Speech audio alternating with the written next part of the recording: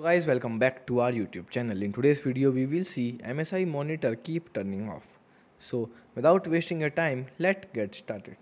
So the step 1 is to do, you can simply inspect the cable.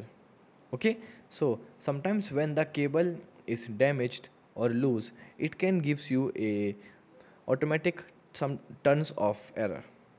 Okay, that's why you are frustrated. Okay, so you can simply inspect the cable, which the input cable, which one is connected, like type C or HDMI or a display port, and inspect its looseness.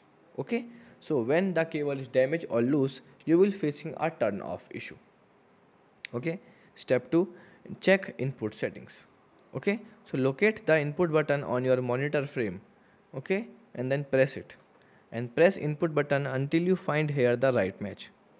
Okay, so and then you can simply select the right input that fit for you according to your settings. Okay, wait, I will show you. So here is the input number 3, and now it's selected to type C, and also my monitor is connected with a type C cable. Okay, step 2, reset monitor. So consult your monitor user manual for specific instructions and then process a factory reset. Okay, to perform a factory reset, you can go to settings. Okay, in settings you can simply go to reset and then press enter to reset your monitor. Okay, so this can sometimes resolve a software glitches issues. Okay, that keeps your monitor turn off. Okay, so the next step is to check the graphics driver. So ensure your graphics drivers are up to date, and outdated or faulty drivers can cause monitor turn off issue. Okay, so you can simply update your driver or reinstall if necessary. Okay, so the next step is screensaver and power settings. So disable screensaver or set it to none. Ensure your computer screen timeout settings are not set to low. Adjust power settings to prevent sudden shutdowns.